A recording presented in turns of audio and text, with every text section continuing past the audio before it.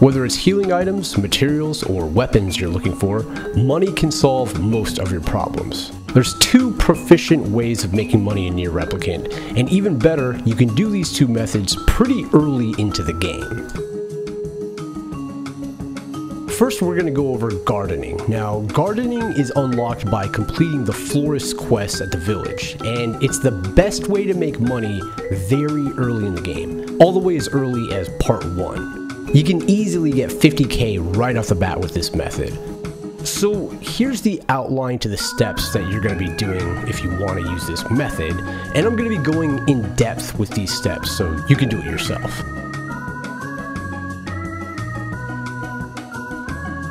First off, you're going to need a little bit of startup money. The more money you have, the better, and I'd say that around 5,000 is a pretty good start. You're going to head on over to Seafront and buy as many rice seedlings that you can.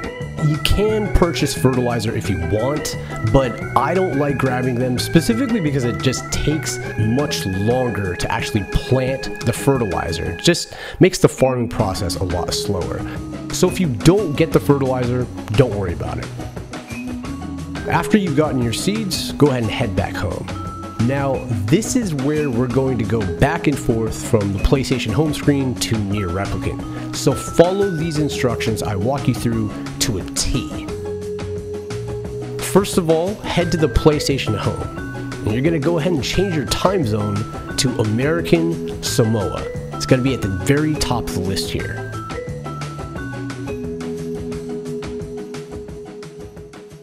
Once that's done, go back to Nier Replicant.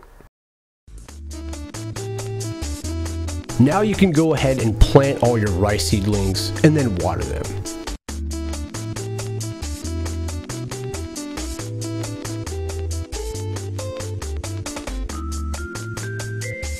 After you're done with that, save your game and then return to the title screen.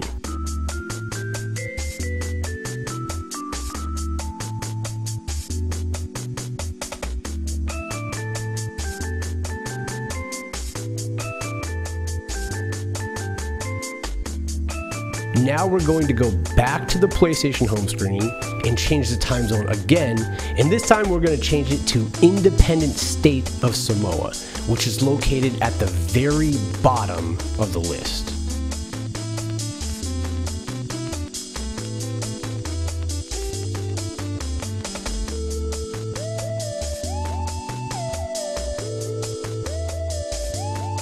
Once you've done that, go ahead and load up your save file. And when you check out your garden, there it is. You'll see a ton of rice for you to go ahead and harvest. And hey, if this guide is helping you out, drop a like or leave a comment letting me know. Now from here, you're going to go ahead and harvest all of your rice, but you're eventually going to get to a point where it will have a little message saying the following could not be harvested. All that means is that you've got nearly 99 stock of rice, which now you need to just go ahead and sell. Once you've done that, harvest the rest of the rice and sell it off as well. I started here with about 160,000 during this run, and I ended at 209,000, so seems like each run gives about 50k profit, give or take. Now that you're done selling your rice, go ahead and save your game. And from here, you're going to go back into the PlayStation home screen and change your time again to American Samoa. And again, it's at the very top of the list here.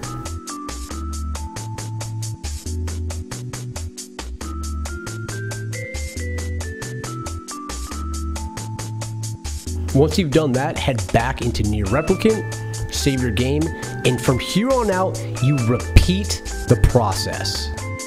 The rule here is that you just want to make sure that your time zone is in American Samoa, the very top of the list, before you plant your seeds. Now you can continue doing this method for as many times as you want. For now, it's not getting patched out, and I really don't think that it will. If it does, just let me know through the comments so I can let other people know as well. Now, if you're at part 2 in the game, my personal preference to make money quickly is through fishing. Over here at the Eastern Road, there's this river that has royal fish in it that you can catch using earthworm bait, and they sell for 4,000 per fish. By scooping up royal fish, I can make about 80k in about 10 minutes of fishing, but I do want to give a disclaimer that this does take time to build. To catch royal fish quickly, you'll need to complete the Fisherman's Gambit quests over at Seafront. Completing these quests build your fish catching skill, and basically each quest that you complete with him, it'll make it much easier and faster to catch fish.